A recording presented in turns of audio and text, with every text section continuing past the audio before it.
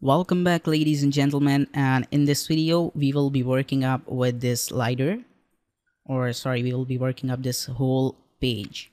So we have to come up here to the page settings, customize, and then we have global and header, which we have done already, and then we have our content and home post.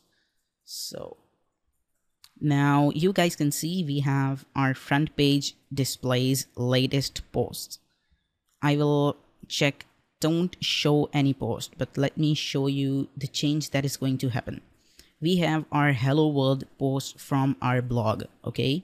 And then when I will click don't show any post, this will be removed. Okay, so it is gone. Now we are going to work up with the slider options. So this we can even remove the slider. Just you have to come, no slider, and then save and publish. And when I will refresh this, there won't be any slider. As you can see, the slider is gone. Okay, then I want to add a slider. So in order to do that, I have to come up here to my dashboard. And then there is media. I will come up here with the library where I have uploaded these images. You can even upload them. So we can insert this image in our slider. So I will check. I will click edit more details here, and I will be redirected to an editing page where I can create a slider. Here you guys can see that this is no. I will click and this is now yes. So we have our now title, which is the best company. I can choose this to be the amazing company. And we have dummy description to be our description. And then we have button text, which will be like this. Let me refresh this page. Okay. Demo slider, save and publish, refresh. Here you guys can see our slider is there.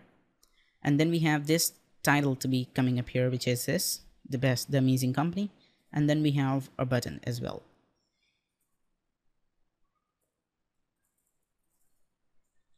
Which is this about us button. So now I will come up here and I can even link my slider to a page. Like I will link it to the sample page for you guys to know. Then I can click. I can create a new slider, which will be main home slider and nothing. Add a slider. And then I have added this slider with title, description, about us to be the button text and the button link. Then I can click update. And then you have to come up here. Just make sure that you guys click the URL and refresh this page to reload this Customizr. And then you guys have to come to the content, front page, and then we have our choose a slider. So we can choose it to be the main home slider which we created before. And I will click save and publish. So this you guys can see the slider is appearing, but the height is somehow very, very low. Short. So I will increase the height.